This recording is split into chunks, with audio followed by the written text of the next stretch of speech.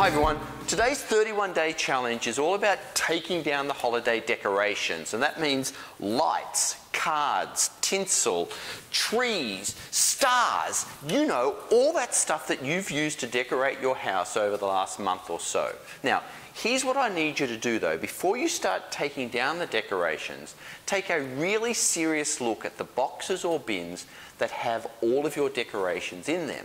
And if there are still decorations there that you haven't used this year, chances are you're never going to use them. So be really tough about letting old decorations, old stuff, out the door by putting them in your donation bin. And when you're finished, well, have a little celebration for a much more open and relaxed house, and know that you're an organising star.